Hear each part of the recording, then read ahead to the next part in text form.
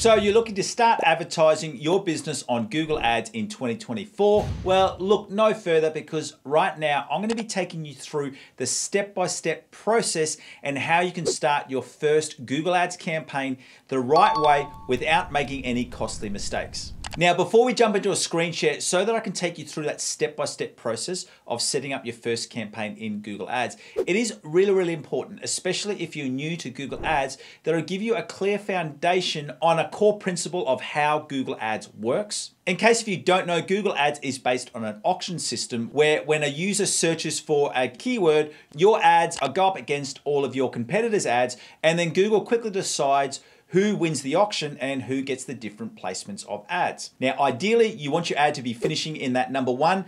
You can get away with number two, but you really want those top two positions. And the best news is about Google Ads is that unlike other auctions, the one who's willing to pay the most doesn't always win. So with a house auction, it very much comes down to the highest bidder always wins. That's not true with Google Ads. And the reason for that is because Google doesn't only look at your bid, so how much you're willing to pay, because Google uses a formula, which is your bid times your quality score, and that gives you a metric which is called its ad rank score. Now, the reason for why this is so important is because a core concern for Google is the ad relevancy, because they want to make sure that they're showing the most relevant ads, because if they continue to show irrelevant ads, people click on the ads and they go to unrelevant pages, people lose confidence in the platform, and then ultimately they'll see their ad revenue diminish. So that's why if you really understand that core concept of making sure you've got highly relevant ads, and what you always want to be doing is you want to make sure that your ads are relevant to the user's search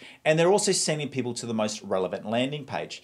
Now, another core metric is the click-through ratio. And this is where your ad copy becomes so important.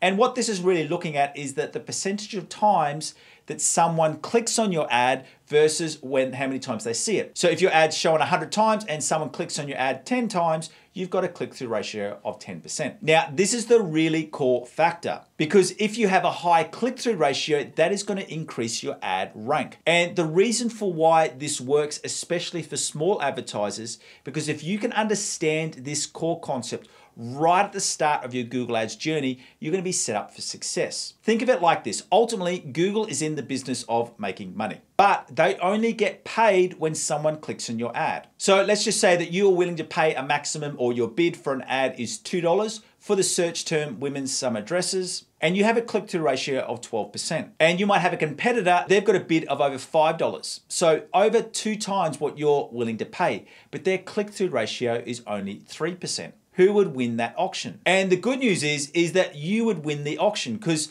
even though the competitor is willing to pay $5 and you're only willing to pay $2, you would win, because Google would much prefer a 12% chance of getting $2 versus a 3% chance of getting $5. Because when it plays out over 100 clicks, if Google showed your competitor's ad, they would only get $15, 3 clicks, $5 a click, $15. Whereas if they show your ad even at $2, but they get 12 clicks, because you get a 12% click-through ratio, Google would get $24. So you can see very clearly that's the incentive of making sure you've got a high click-through ratio on your ads. So now that we've said all of that, let's get into a screen share so I can take you through the process in how to set up your first Google Ads campaign.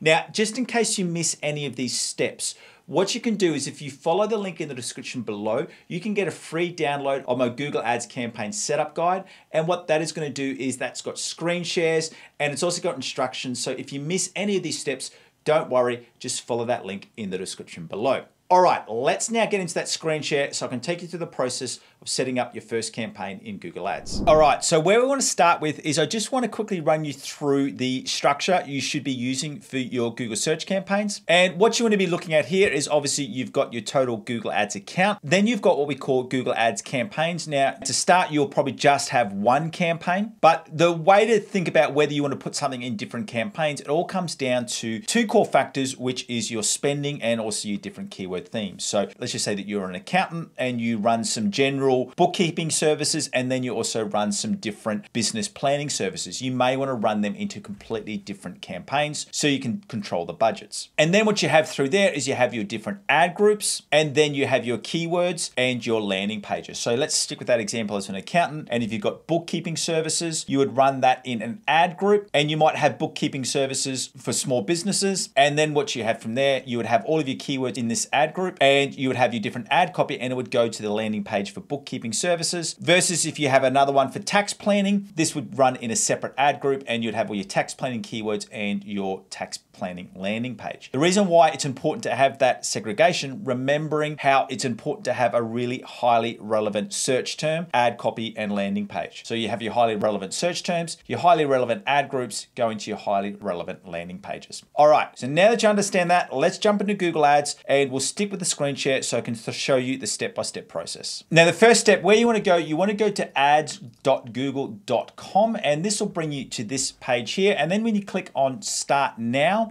it will take you to a screen like this. Now, what I do want to do is that when you're starting here, you want to go to skip campaign creation, because if you go down this path, it's going to set up a smart campaign for you, and it's not really the way that we want to go about it. You don't need to worry, because obviously I'm here step by step, and you can also download the booklet so you won't miss any of these steps. And when you click on skip campaign creation, you do have to go through some steps of setting up your own Google Ads account. You'll have to add in your email, you have to add in some payment details, but it's all a very, very step-by-step process. And then you'll come to a screen like this. Now, what you need to do is you need to click on new campaign. It may look slightly different. You may not have this gray banner at the top, but all you need to do is to click on new campaign. And as we go through this process, I've already got a Google Sheet with my keyword research and my ad copy set up. So I'm just going to be copying and pasting that. But at the end of this video, I am going to show you where you can go through to see videos how to complete the keyword research and the ad copy. But just for the time in this individual tutorial, I've got them already set up. But as I said, don't worry. If you're not sure how to do that, I'll show you some videos on how to complete your keyword research and ad copy. So you want to go into new campaign. And then from there, you want to be either choosing sales or leads. There's not a huge amount of difference, but I do recommend either choosing sales or leads. If you're an e-commerce brand, stick with sales. If you're looking at creating some more phone calls or email inquiries, click on leads. And then what will happen in here is that you may not have conversion actions already set up, but you can do them at a later date. So for this example, I will just skip this step because we want to get into the step-by-step process of setting up your own campaigns. And then you want to go through and select your campaign type. Now, Google will be recommending Performance Max, but when you're new to Google Ads, I strongly recommend you start on search. The reason being is because for Performance Max, for them to really run effectively, you need to have some conversion data in your account. So start with search to start with. And then from there, you need to select whether you want to get some more website visits, phone calls, shop visits, app downloads, or lead form submissions. Now, if you are doing phone calls or shop visits, it'll just be a matter of you entering your phone number or linking your business profile. With one of those options, they're quite an easy process. The only thing with phone calls is that the phone number that you do enter in here, it does need to be on your website. So then we come down to our campaign name. Now, Google will just do it like lead search 3. What I always recommend is to use a name that makes sense for you. So for us, we're going to be having a campaign which is around about 1-bedroom villas. So what we would do here is I would call this 1-bedroom villas and search, just so we know it's a search campaign. It doesn't really matter what you call it because it's only for internal purposes, but the benefit, especially if you're going to be running multiple campaigns in the future, by having a good naming convention, it allows you to very clearly see what that campaign is about. And trust me, it saves a lot of time when you're going through some different optimization actions. And then go through and click continue. Then this will bring this down to a bidding strategy. Now at the start, I would just start with maximize clicks. The reason being is because what we're wanting to do, especially over the first 60 to 90 days of your Google Ads campaign, you're wanting to get as much data as possible. Now people always ask, where should you start your budget? For me, you're wanting to generate at least 10 clicks a day. So for us, we know that our cost per click is around about 75 cents to about $2.35. So we could start our budget at as little as $10 a day. If your cost per click was at $3, you would have to start it at $30 a day. Then you go through and click next. You'll have some different opt-in or opt-out options. Now I generally unselect this. This is your Google search partners. The only time that I would keep it relevant and keep it selected is that if you are marketing inside of the US because they do have a lot of search partners, especially they've got a lot of search traffic around AOL and some different sites like that. Anywhere else apart from the US, I've just never seen any benefit in adding in this search network. Display network, I definitely unselect it. The reason being is if you want to do some image-based ads, if you're doing it from your search campaign, you're only getting text-based ads and they just don't perform as well. So that's why I unselect that one. When it comes to locations, I do recommend that you keep it country specific or at least continent specific. The reason for why is because obviously different search terms and also there's different traffic volumes around different countries. So for this example, we're just going to choose Australia. If you want to, you can even take that down to a state, a city, or a zip or postcode. And then it comes into your audience segments. Now, I do recommend that you add at least 20 to 30 audiences to start with. When you eventually move over to maximize conversions, it doesn't become as relevant, but especially at the start when you're using maximize clicks, you want to be adding in as many audiences as possible. So I've got some different ones in here. And the way that you do this is just, obviously this is for a Bali villa resort. So we're adding in things around holiday rentals, luxury travelers, trips to Indonesia. So I've added in a couple. As I said, I've just selected 9. I would generally start with at least 20, but just for the purposes of examples, we'll start with those. If you want to find some extra ones, you can just go browse and you can just type in some, if we type in Bali, it brings up some different options. If you were to be in, say, for example, doing a campaign for a local plumber, you can see here, you can just type that in and get the different audiences in there. It's important to note that this is only the observation method. So it's not only going to those audiences, it's just that we're getting the data from these audiences. Now, if you go down to more settings, with all of these right at the start, I don't worry about changing any of these. You can if you want to. The only time I would change it, especially if you were, say, for example, like a plumber and you did not want your ads to appear on a Sunday, you could then go through and change that ad schedule. Then we go through and click next. Now you will see in here, Google is starting to use this AI tool for helping with your keyword research. As I said, at the end of the video, I will go through and show you some links on how to do your own manual keyword research and your ad copy. Even in 2024, I still recommend that you do it that way. So what I'm going to be doing in through here is obviously this is going to be our 1BV. Once again, it doesn't matter what you call this ad group, you're only going to be seeing it, but you want to make sure it's something that makes sense to you. And then I've just gone through and entered in my keywords from there. And then we also go through and add in our ad copy. Once again, after this video, I'll be showing you how to create your own ad copy. But for the time being, let me just go through and copy and paste this ad copy in.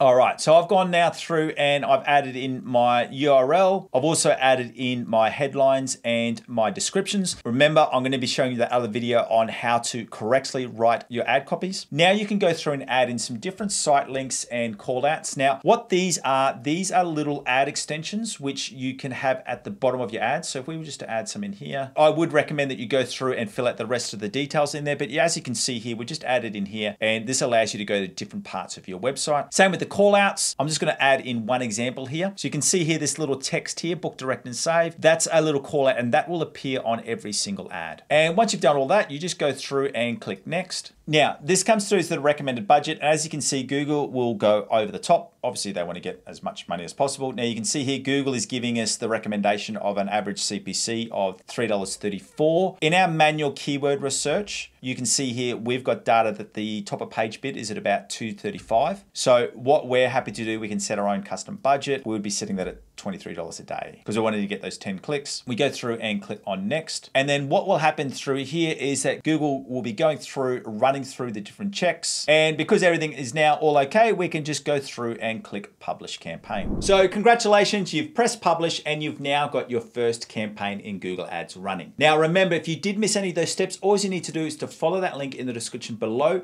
and you can get access to my campaign setup guide. And now, as promised, if you want to learn the step-by-step process and how to complete your keyword research, I want you to go through and watch this video right here. Or if you want to see how to create high converting ad copy in Google Ads, go through and watch this video right here. Once again, it's been my absolute pleasure having you here. My name is Aaron Young from Define Digital Academy, and I look forward to seeing you in one of these videos right now. See you later.